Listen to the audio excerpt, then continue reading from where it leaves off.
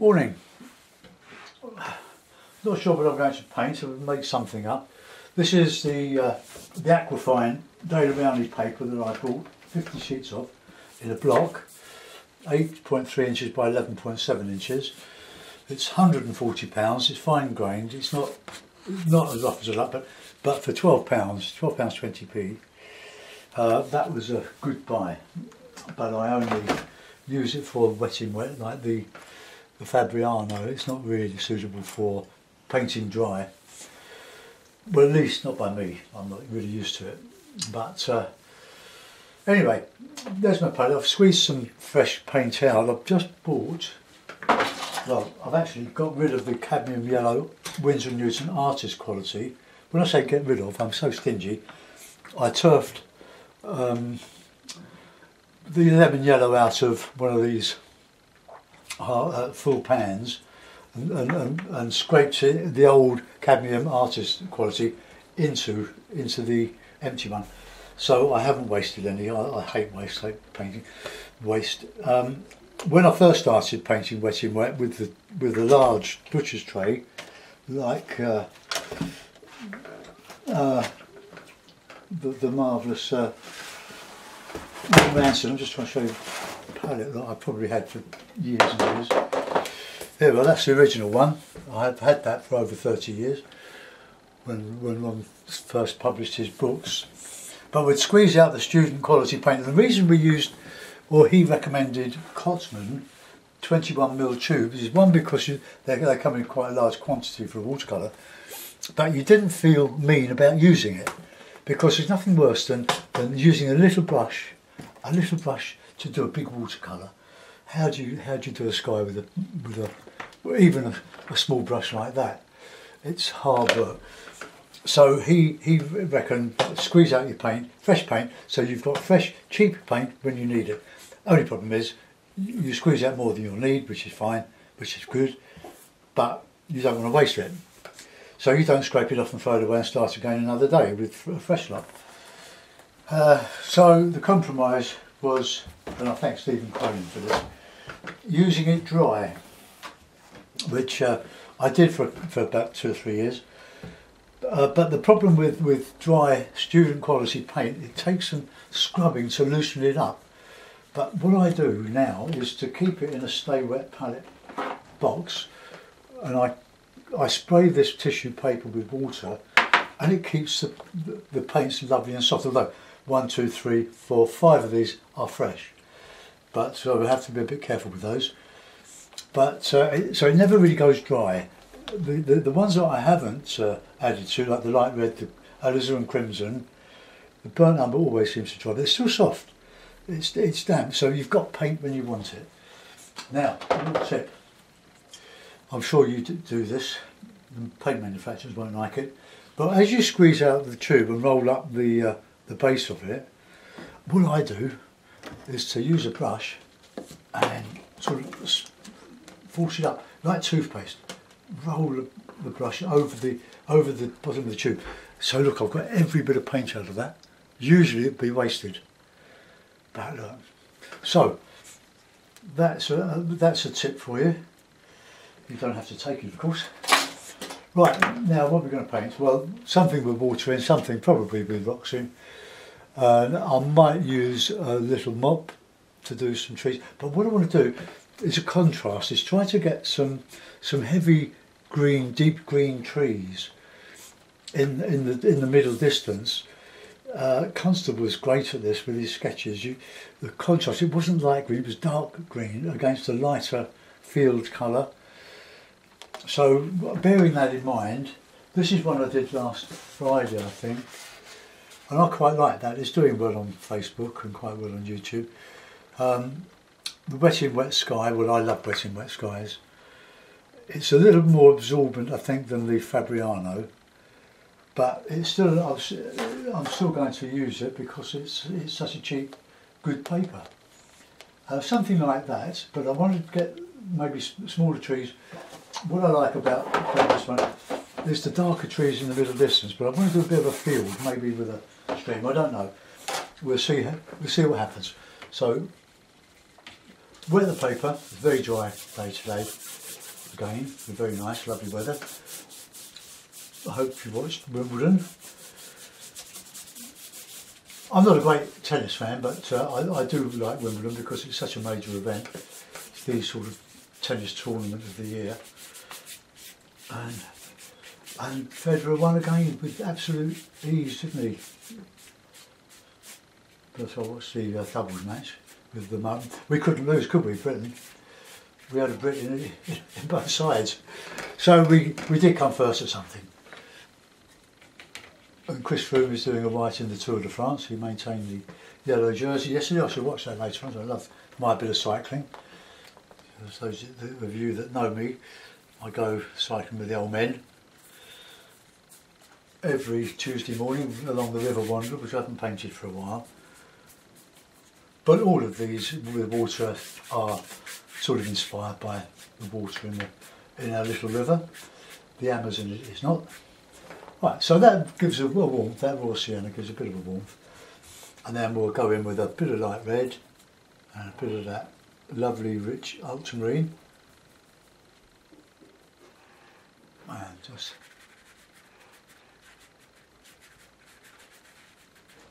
into all sorts of funny things. Remember that this dries a lot lighter than when you put it on. It's about 50% lighter as it dries. So we want a bit of nice bit of cloud coming across here. While it's wet like this, you can do lots of things with it. A bit more red in there.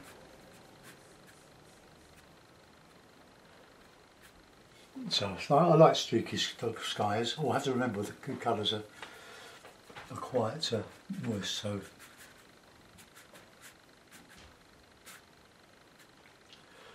we owe Ron Ransom a lot as he designed this the wet in wet big brush watercolour using the large hake. If you haven't got one, I would highly recommend it. They're not expensive. They're about probably no more with postage, £9 or £10. So probably cheaper in an art shop if you can find an art shop that will sell them. You don't have to pay for the postage. I'll just reclip this now. You can dry it if you want, just to fix it, which I should probably do. Stop it soaking in too much, but I don't want the paper bone dry.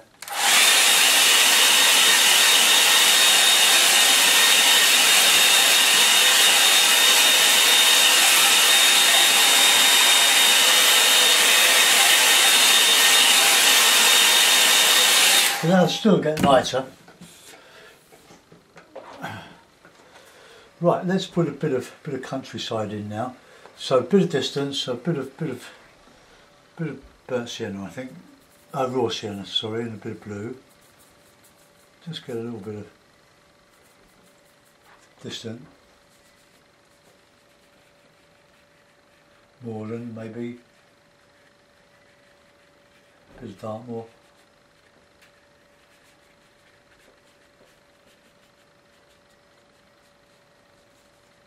And then we'll put some colours underneath that. Bit of natural raw sienna. Not sure if I put water in it, it'll happen. Now a bit of this cadmium yellow. Let's put it through its paste, see what it does. Oh, nice.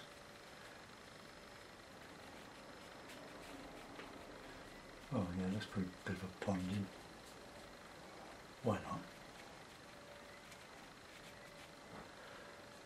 And then we'll mix a bit of sienna with that.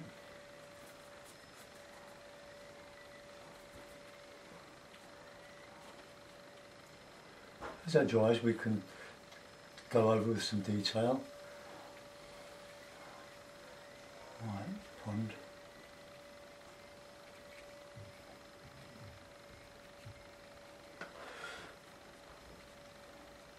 Warmer colours coming towards us. Try and keep that. Remember that I've got a pond there, so I'll mix a bit of Payne's grey with that. I think just a bit darker. Yeah, I'm happy with this cadmium yellow. The artist quality was just too strong. It just overwhelmed even the darker colours like ultramarine and the burnt sienna.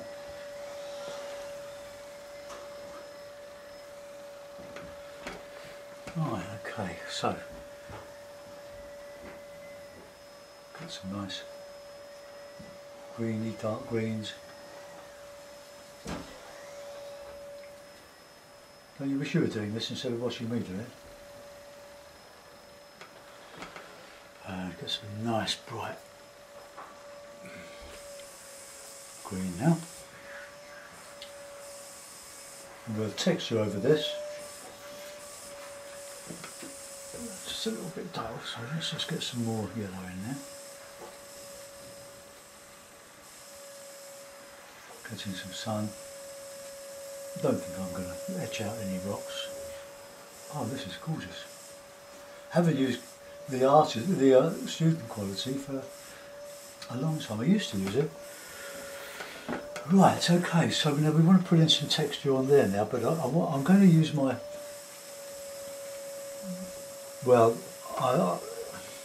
having mentioned a mop, I've got this 000, which is a lovely little brush, super brush, but I'm going to do it with a hake as far as I can. So let's just put in some detail in the background. I want to dry it first, because if I put the background in, the trees and stuff in the background, it will just bleed in and I'd lose it. So I'm just going to dry it. So headphones off.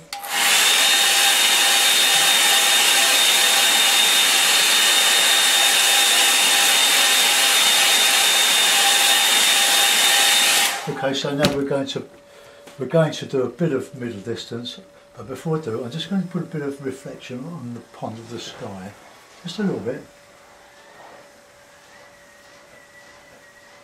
and I can drag down some reflections into that as and when. Right, let's make some nice dark green. So let's use a bit of sienna. It's a bit loose, so take some water off the brush.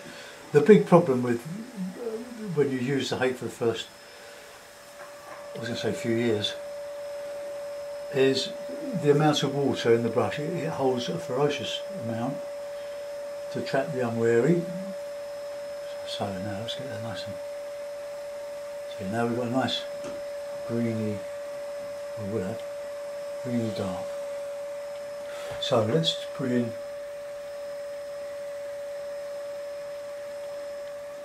some good texture.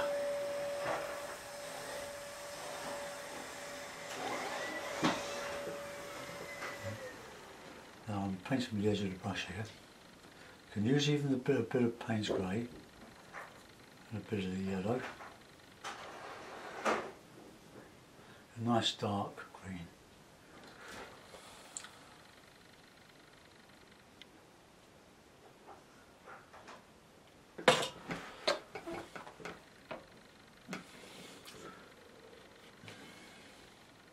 More yellow.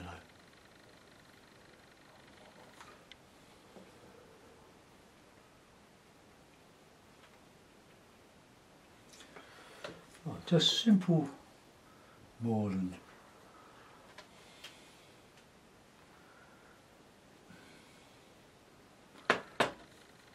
Just a tiny bit of water just to lubricate it.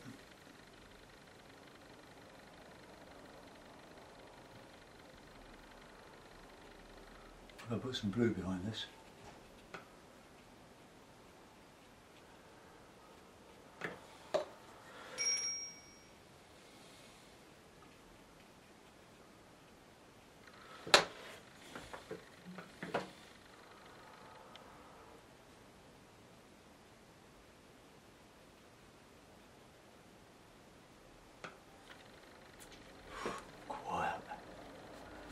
Been a lot of noise going on, a chainsaw going, dog barking.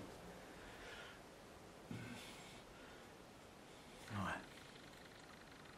Oh, it's a bit too much, I think. Tone that down a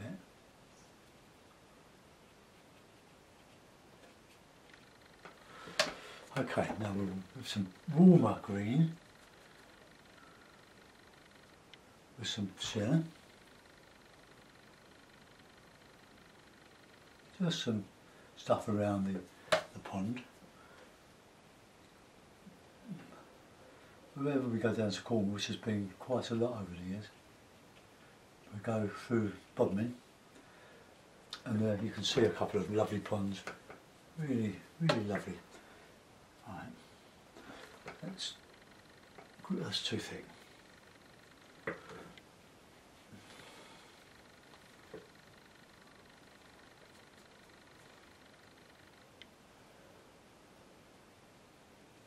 Spread that around a bit.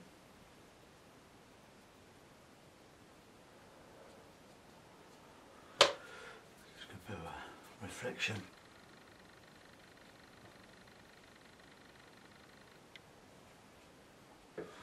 That'll show. But,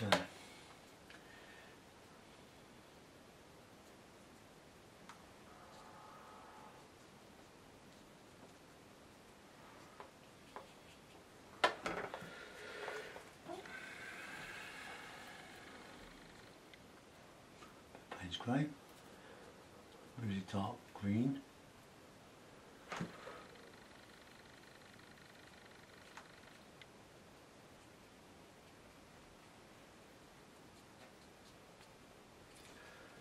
I'll put a little bit of texture in the foreground right here, but not a lot. Just want to just get that edge of that pond straight.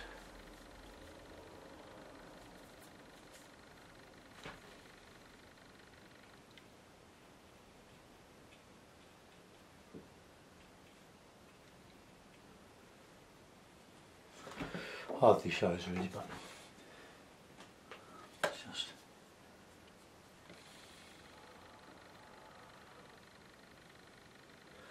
okay. Now we'll do a bit of bluer background, a little bit of detail just to stretch it back a bit. Instead of blue yonder or grey yonder.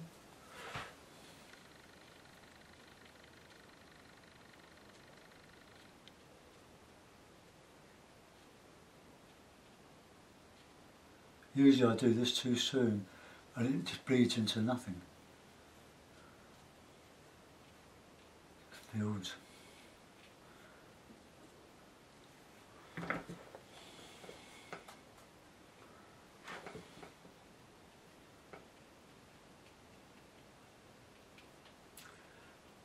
There won't be anything in the distance.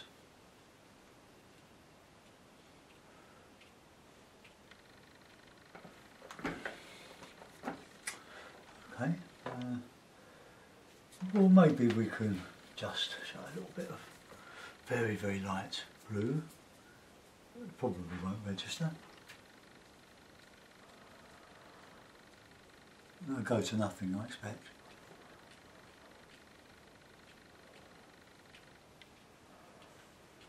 But it might just give a little bit of a contrast. Right, now we want some edgy stuff, so let's a bit of yellow, a bit of that grey.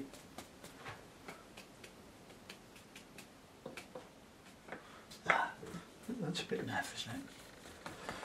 So let's just get a bit of the burnt sienna and a bit of that cadmium yellow.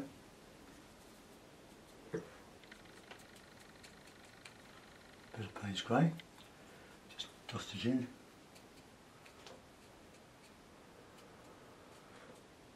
Something very simple for a Monday morning. And I reckon I'll put some birds in that. Just going to do a bit of nice green, a warm green, so cadmium yellow, burnt sienna and Payne's grey.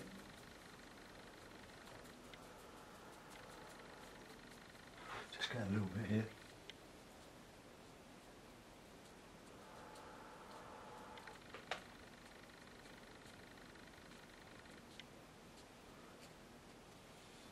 Right, I don't want to do any more than that really. a very simple moorland scene. Put some birds in, I think. What's a sky without a few kestrels and raptors? Good word, isn't it? A bit of red. I might put some figures in. Alright, okay, coming over the hill. But you don't normally see more than one at a time, but I'll put a couple in. Just hovering away. Right, let's do a small brush. We've got another palette. We'll put some figures in that. Give it a bit of scale. I don't know where, but. So there's my cadmium yellow that I scraped off my palette, my plastic tray. I've got it on my fingers already. Look. Right, okay, now we want some nice red, but a bit of umber for some figures, for a couple of figures. One in here. And nice red. Red against all that greeny colour.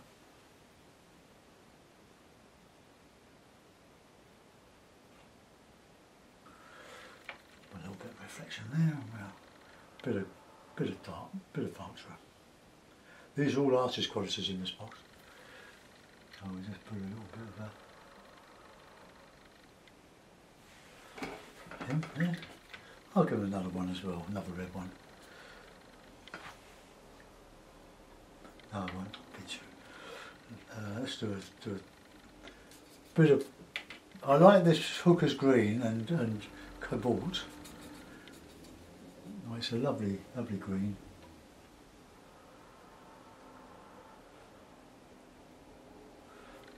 Put a head on it. From the what Ted Wesson used to call best colour on the palette, filth.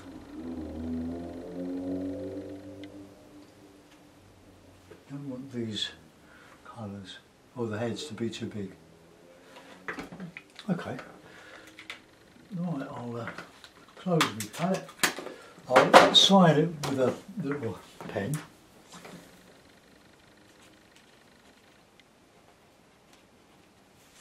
And that hasn't dried yet, but I'll put it in a mount.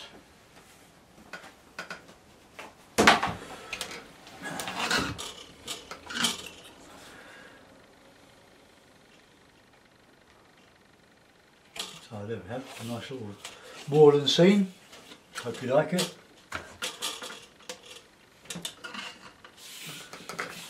Very, very simple. I'll just see if I can angle this camera. It's, I always find it difficult because I'm on the side of it looking on. Oh, there we are.